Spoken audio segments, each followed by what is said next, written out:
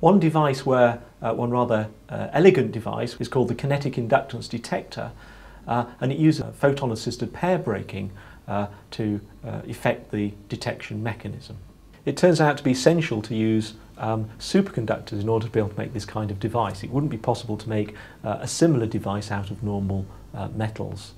And the reason for this is that the surface impedance of a superconductor is very critically dependent on its temperature, which is not true of a normal metal. Kinetic inductance detector really is a thin film device.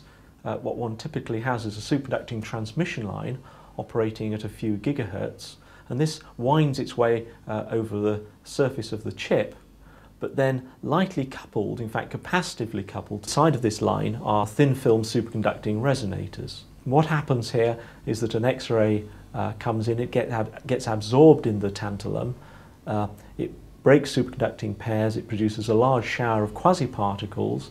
These get then injected into the resonator changes frequency, and we can detect the presence of that photon. You can think of this as an effective temperature increase in the material. Well, we're looking at signals from a kinetic inductance detector here. What we can see on the left is a phase shift coming from a kinetic inductance detector as a function of temperature. Inductance detector resonates at a particular frequency at a particular temperature.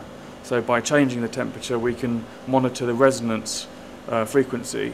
These kinetic inductance detectors work at about 20 millikelvin, so extremely cold. Absorption of that photon reflects itself in a change of the surface impedance, which means the microwave properties of the film change, and it's those microwave properties which have been read out as the readout circuit of the detector itself.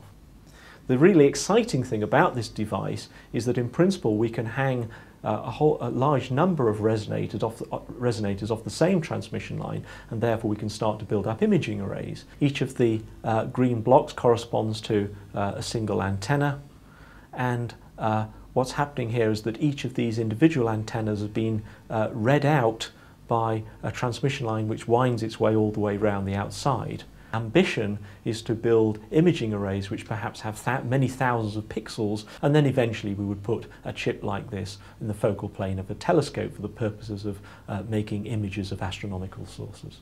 The terahertz frequency range has lots of important characteristics that it may be used therefore for utilitarian purposes, for things that will affect our everyday lives.